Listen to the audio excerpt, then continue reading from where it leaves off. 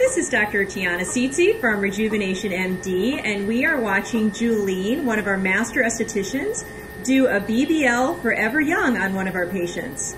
And right now she's actually doing some wrinkle release type of settings, so we can help get rid of some lines around the patient's eyes and lips, which is really spectacular. This treatment also will get rid of pigmentation, redness, it'll help make collagen. So it has a lot of good reasons to do this for your skin. The best reason is that they did a study at Stanford and they took people that were over 50 and they treated them 3 times. And then at the 4th month, they took a biopsy of the area they treated. They biopsied an untreated area, and then they biopsied some college kids' skin.